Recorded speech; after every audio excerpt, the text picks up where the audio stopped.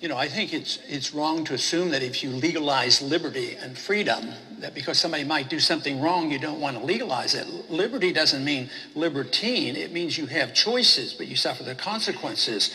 It does not mean endorsement. When you legalize freedom of choice, think about it in a religious sense. We legalize, and we do a pretty good job in this country on the First Amendment.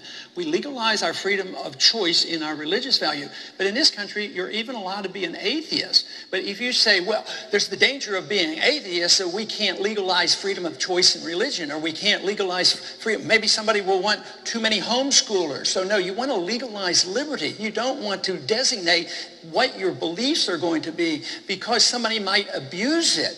And they have to assume the responsibility for making the mistakes. But because somebody might make a bad choice, you don't say give up on liberty. This is what the liberals do when they come to economics. Somebody might not make a good choice. They might not take care of themselves. They might not save for them for their retirement. So therefore, we have to be the protector. We have to protect the people from themselves. So I think overall, the defense of liberty is really what we need in this country because we're losing it, unfortunately. Representative Bachmann.